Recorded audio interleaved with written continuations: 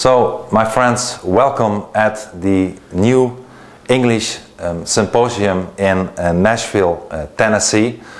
I'm very sad that I'm not able to join you, but I wish you a very good conference today indeed. And the conference, I've been told, is also about the understanding of the jihad in Israel, in Europe and the United States. And of course this is a very important subject to discuss, because the jihad against Israel, as I always say, is not a jihad against Israel. It's a jihad against the West. It's not, as a matter of fact, a territorial conflict. It's not about a piece of land. It's about the jihad against us all. And the reason that parents are able to sleep in Europe and the United States is that parents in Israel lie awake at night because their sons and daughters are facing the jihad in Gaza and at their borders.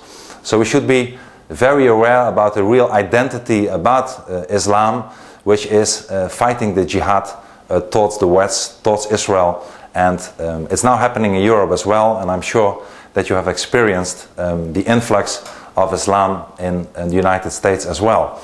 Now, I understood that you folks have some problems with an enormous amount of Somali people coming to your city, and you don't really know how to deal with it. Well, unfortunately, the same has happened for decades in Europe and in my home country, the Netherlands. And unfortunately, our political leaders, who are not political leaders at all, but politically correct multiculturalists and cultural relativists, allow all those people to enter our country, where they ignore the fact that most of them are really not willing or eager to assimilate or to integrate in our society, but they really separate themselves, and at the end of the day, at least this is the experience in the rest of Western Europe, they want to dominate, they want to submit, they have not the slightest respect for our values, for our society, for the equality of men and women, for the separation of church and state, for everything that we stand for our Judeo-Christian culture and our values. So the only thing that we can do indeed is stop the immigration and be really tough on all those politicians and the administration that allows so many people, in your case from Somalia, to enter your cities. This is really not acceptable and I think should be challenged, if not in politics, then perhaps even in a court of law. What we could do, however, at the same time, is not accepting, when they are already there, that they are not adhering to the rules and the values of our society. So if they really overstep the line, if they overstep the red line, if they really commit crimes, or are perhaps thinking about that Sharia is not such a bad thing to be implemented in their society, then indeed they should be punished. They should be stripped of their asylum status or whatever status they have, and being sent back immediately to where they came from, whether it's Somalia or another country. Because if we do accept that people from other countries are really changing our society for the worse by committing crimes, or indeed wanting to install Sharia, or ignoring every respect for the society that you really have in your cities in the United States, then it's the beginning of the end,